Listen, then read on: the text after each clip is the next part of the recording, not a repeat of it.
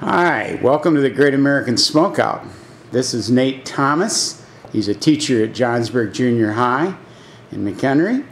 And for the Great American Smokeout, the Farm Bureau has provided Nate with a heart and lung combination from Harvard Pack in Harvard, Illinois.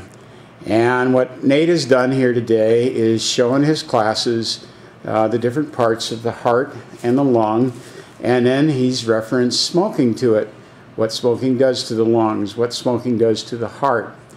Right now, Nate's going to show a structure in the lungs called the alveoli. The alveoli are like little grape-like sacs where the exchange of oxygen and CO2 take place.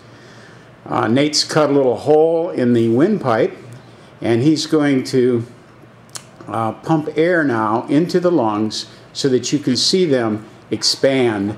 See those sacs expand. Go ahead.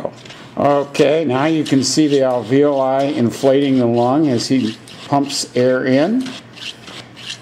And of course, the alveoli are where lung cancer occurs. It's also where in emphysema patients the alveoli get blown out. Think of them as a bunch of grapes where the exchange of CO2 and oxygen takes place.